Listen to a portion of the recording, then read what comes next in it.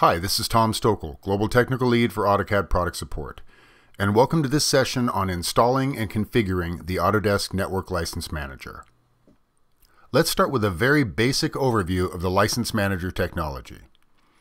The Network License Manager is used to configure and manage your license servers, and it acts as a central repository for the product licenses your company owns. For example, when you buy 10 seats of AutoCAD, you'll receive a license for 10 seats. As you add more and varied Autodesk products to your environment, you get additional licenses for those products. The License Manager acts as a controller and handles the license requests that come in when users launch products. Let's look at the basic workflow. A user launches a network license product, and that product makes a request to the License Manager for a license. The License Manager checks the available number of licenses for that product. And if a license is available, then it's granted to the requesting client. During operation, the product periodically notifies the License Manager that the license is still in use. When the product is closed on the user's machine, the license is returned to the license pool and is now available to others. Now let's look at the process of installing and configuring the Network License Manager. The first thing you'll need to do is select a license server. This will be the machine or machines that will run the License Manager.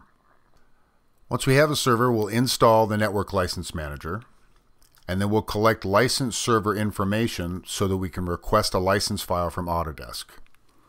Once we get that file, we'll confirm the license file accuracy, make sure the license gets placed appropriately, we'll create a debug log file, and then we'll configure the license server and start the license server. And we'll end the process by confirming that the license server is up and running. There are a couple important things about selecting a license server. The first one is accessibility. Client machines must be able to communicate with the server or ping the server. The License Manager uses ports 2080 and 27000 through 27009. So the license server needs to be able to communicate over those ports. 27000 to 27009 is used by the LMGRD master daemon, and 2080 is used by the ADSK Flex vendor daemon. Many FlexNet vendors don't specify a port, so Autodesk registered port 2080 with the Internet Assigned Numbers Authority. So that port is registered to us. Also, the machine that you choose needs to be available whenever licenses are requested. This could include evenings and weekends if needed. If a server is not running, clients won't be able to pull the licenses. Next, you want to make sure you're running a supported operating system on the license server. The Network License Manager can run on Windows 7, Windows Vista, and Windows XP. You can also run it on Windows Server. We can now run it on 2008 Server and Windows 2008 Server R2, as well as the Windows 2003 server family. Once you've picked a server, you're going to need to collect license server information. The server model that you've chosen is going to affect what information you need to gather before you can request a license. For example, if you have a single license server, then all you need is the server host name and physical address for that server. If your server model is a distributed license server, then you need the server host name and physical address for the master server, as well as you need to be able to specify the number of seats on the master server and the total number of seats. In a redundant server model, you need the server host name and physical address for all three servers. The first thing I'm going to do is install the Network License Manager. You'll do this using the standard installer that comes with your product. In my case, I'm using an AutoCAD 2011 installer, but the steps are the same for any of the other products. So I'll choose the Install Tools and Utilities option. Before I go on, I want to draw your attention to the documentation. The steps that I'm covering here are thoroughly covered in the documentation that we provide. If you want to refer to the documentation, you can choose the documentation link, and that will open a browser window up to the installation and licensing help. From here, you can choose Autodesk Licensing, Network Licensing, and now you have access to all the different topics around the Network License Manager, licensing tools, etc. If you find that you have questions about any step in the process, I recommend you refer to the documentation first. Now, since all I want is the Network License Manager, I'm going to uncheck all of these other options and choose Next. Now you have to review and agree to the software license agreement. And now it's ready to be installed.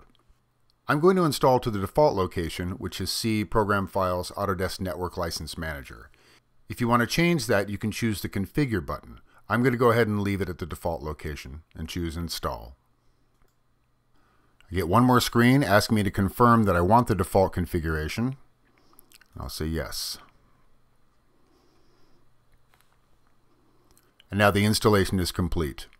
If an earlier version of the Network License Manager was already installed, you should always upgrade to the latest version.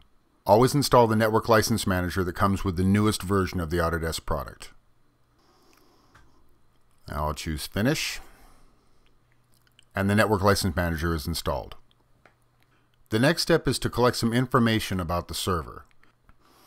What you need to obtain is the host name and physical address of the network adapter, because you'll need this in order to request a license. So I can open a command window,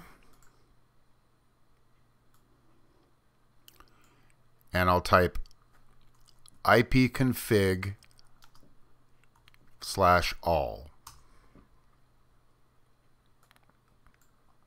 This window will contain a lot of information. What you want to locate is the host name and the physical address, also known as the MAC address, of your network adapter. When you submit this information, don't use the dashes, just use the 12 characters. If your server has more than one network adapter, select the one that corresponds to a physical network adapter. For example, this is a Network Connect virtual adapter. This is not the information I want. This one is my physical adapter. Since I already have the License Manager installed, there's another way for me to get the host name and physical address. I can run the LM Tools utility that it created on my desktop and go to the System Settings tab. On this tab, I can see the computer host name, and this is my physical address. So you can use either of those methods to get the information that you need. Now that I have my host name and physical address, I'm ready to request a license. I've opened a browser window and gone to registeronce.autodesk.com, and it's asking me to log in. If you've previously registered this product, then you should use that user ID and password to log in. If you haven't registered the product and you don't have an ID, you can choose the option to create a user ID now. I'll just go ahead and log in with my existing user ID and password.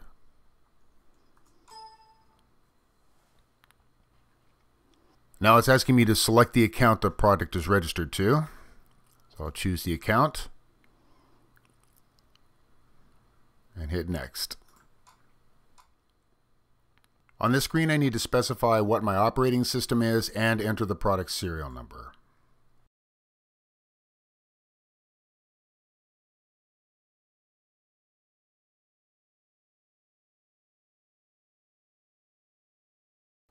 This is where I need to provide the server information that I gathered earlier. For a single server model, I need to provide the host name and physical ID. For a redundant server, I need to provide the host name and ID for all 3 servers.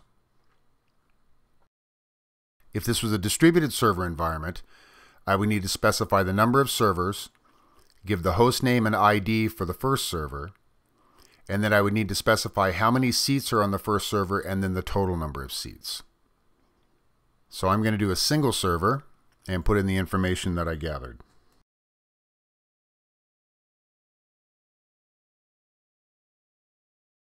And press Next.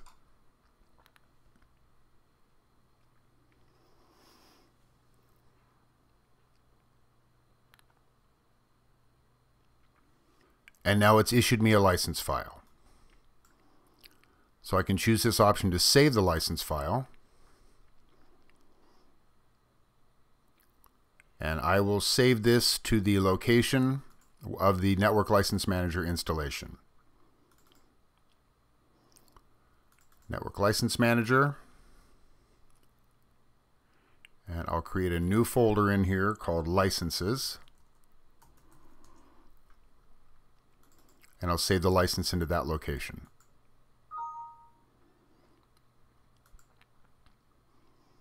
So now I've obtained a license from Autodesk and I put it into the Network License Manager folder. The next step is for me to confirm the accuracy of the license file. And to do this, I'll open it up in Notepad and just double check that the contents are accurate. Don't use Microsoft Word or any editor that might modify the formatting of the license file. The reason you check the file is if the host ID is not correct, the license file won't work. The license file will only work on the machine that has the same physical address. If the host name was wrong, that could be modified in the license file, but you can't change the host ID. So I've navigated to the installation directory for the Network License Manager, and here's the licenses folder I created. And I'm going to open up this license in Notepad.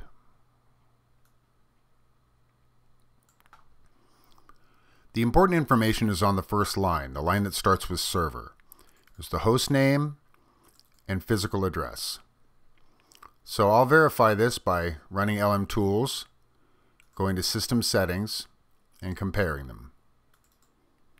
So there's my host name, and there's my physical address. So the license file is accurate. Close this, close the license file. As long as I'm at this location, I also need to create a folder for log files. So I'll go to the Network License Manager folder, create a new folder called Logs.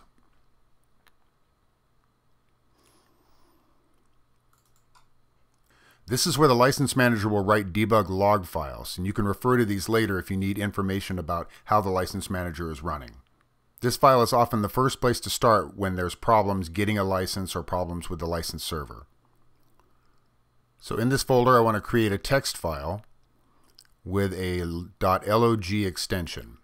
You can name it anything you want, but it does have to have an LOG extension. I recommend naming it something that includes Autodesk so you can differentiate it from any other debug logs that might exist.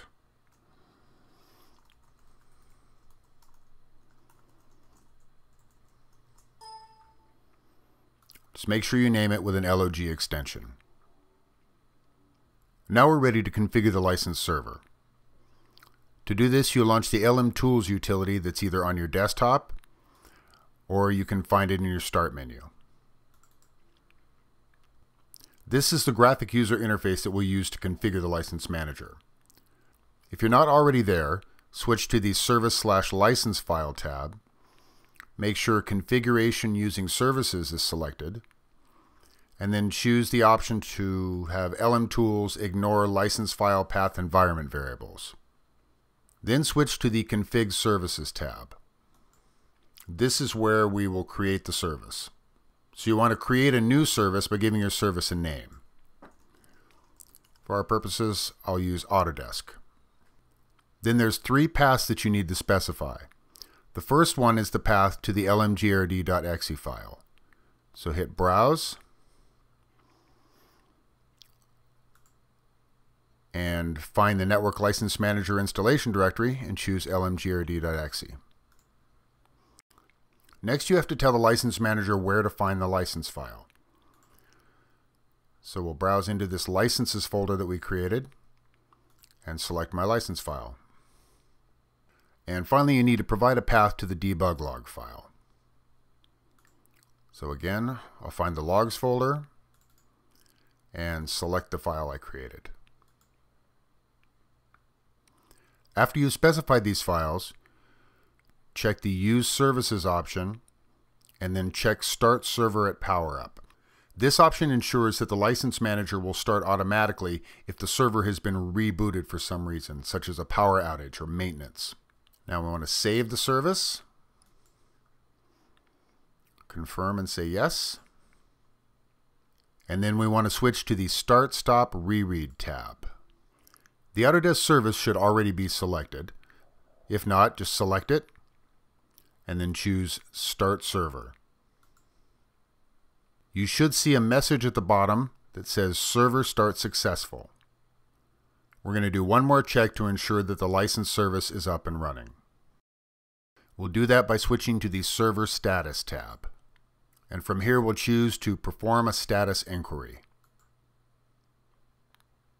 There's a lot of information displayed in the status window, but there's two pieces of information that are important. The first one is this: Tom Servo License Server Up Master version 11.7. This tells me that the license server is up and running, and I can see that it's running the latest version, which is 11.7. The next piece of information you want to see is this: ADSK Flex Up version 11.7. This means that the license manager has successfully read in the license file, has found no errors, and has started running the service. It can now begin issuing Autodesk licenses. Here at the bottom you can see the total number of licenses issued and total number of licenses in use. At this point we're done. The license manager has been installed and configured and is up and running and ready to serve licenses. In summary, I've walked you through the process of installing and configuring the Autodesk Network License Manager. I described the information that you have to gather before you can request a license, and then we went through the process of installing the License Manager, configuring it, and verifying that it was up and running. I hope this information leaves you better prepared to run through this process yourself. Until next time, thanks for watching.